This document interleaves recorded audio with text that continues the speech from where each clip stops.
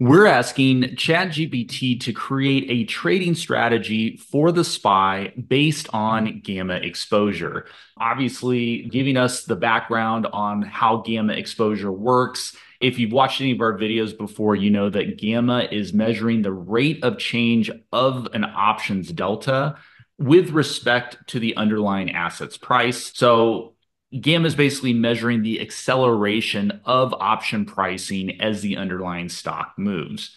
Yeah, so a real world application, how we use gamma, these bars show the net gamma at each strike. And one way that we use gamma is to look for the larger clusters. The higher the bar, the more gamma that's there on a net basis. And that can often serve as a target for price. So 545 SPY right now looks like a solid target. So ChatGPT is basically giving us all the background, how to collect the data. We've got to calculate gamma exposure, aggregating gamma across the options chain.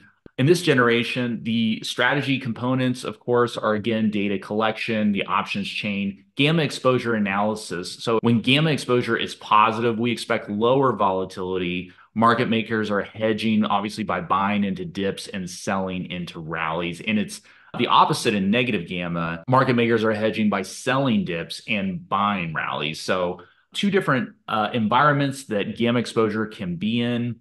If you look down here, we're talking about the implementation steps. And so you can actually do this manually. You can actually calculate the gamma exposure at a particular point in time for a particular ticker. And so we used to actually do this before we built out our application. We were calculating gamma exposure manually for the day and creating a model based on that. Now we've advanced. And so we built out this application since then, and we're actually calculating gamma exposure in real time every 60 seconds, updating for every ticker that we cover. And so here's a great example. Market is trading live right now. The largest gamma exposure, as Sean was just mentioning, is at 545. And we see that price is trading right up into that gamma exposure level. That's kind of been the target for the last week or so. And price has really just ramped up right into that level. There is some potential for the 550 strike to come into play as we see gamma exposure growing at that strike. So if we do see another ramp up into the 545 or 550 level, according to ChatGPT, that could be a reversal zone. And so that's why we've got this dealer cluster highlighted here, because this is an area where dealers are going to be the most active as price comes up into that level.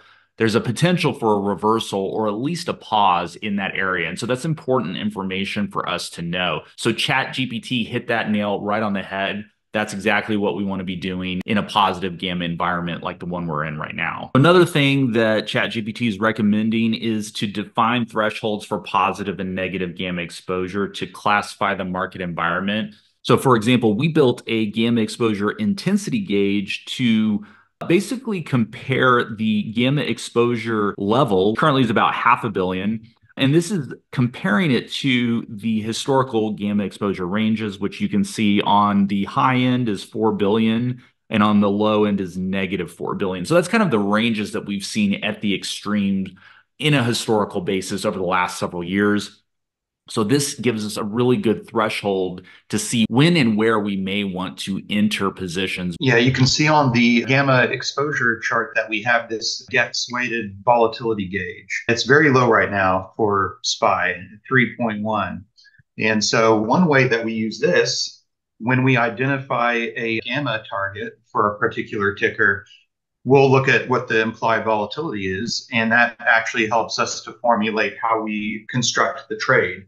And I like this other suggestion that ChatGPT is giving us in positive gamma environments. We may want to enter long trades. You can see right here, it's talking about entering long trades when the SPY price falls below a moving average or other support levels. So this is really talking about how you can combine gamma exposure data with technical analysis using moving averages, trend lines, other technical indicators like that. Same thing in a negative gamma environment. basically entering trades on price breakouts above resistance or shorting on price breakdowns below support levels. So ChatGPT giving us a really good framework for trading concepts, especially if you're new to gamma exposure or you're new to trading in general. This can just kind of get you on the right foundation. We actually combine some technical analysis with this data, and we try to identify supply and demand levels as I mentioned before with these dealer cluster zones. And even here, just looking over the last few days on the SPY chart, you can see how SPY basically bouncing right in the same level with the bottom dealer cluster, which was a support zone, and now starting to just pause here right under this other dealer cluster here, which is our resistance zone. These levels can obviously change as time goes on. They're not static because we're calculating this in real time. And so as the market trades, as new buyers and sellers come in, as the options market gyrates, these levels can change over time. So especially if you're trading intraday, you want to constantly monitor the gamma exposure data and combine that with your technical indicators. Yeah, so I've appreciated this new tool, the historical GEX, because now we can compare historical highs and lows on the GEX chart to the price chart, and you can start to draw some conclusions about what tends to happen at certain extremes. So that's been pretty helpful as well. Just scrolling further down, you can see there's also example code given if you wanted to include this in some sort of Python script or something. So I'm sure the question on everybody's mind is, what are the results? How good does this strategy actually work? Well, we've been using this in our community Discord for the last 4 or 5 months, and we've been tracking our results basically since between February and the end of May.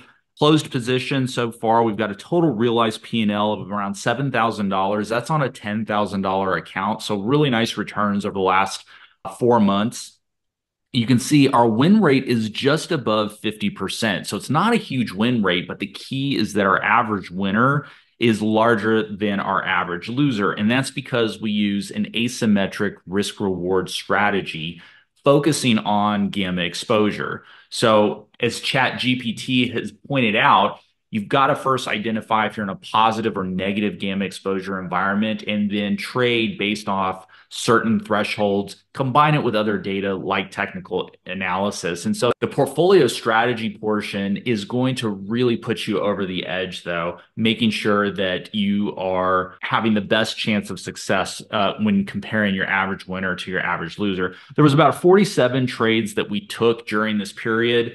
The number of transactions here is because these are multi-leg strategies, credit spreads, debit spreads, butterflies, things like that. So I'm actually pretty impressed with ChatGPT and its responses. It's not a very detailed explanation, but the overall framework that it's giving us is pretty spot on. And if you guys are interested in learning more, you should definitely check out our community Discord. You can hop in there for free. We've got a large community of active traders who share ideas, and we're constantly posting data and analysis from our gamma exposure dashboard. So I'll put a link in the description below if you guys are interested in checking that out. Also, if you guys are interested in accessing the gamma exposure tools and data that we have available, you can go over to geeksoffinance.com. We've got a number of different features that we have accessible on our dashboard, and we're adding new features and tools. And so you guys definitely want to check that out when you get a chance. Thanks so much, everybody, for watching. We'll see you guys in the next video.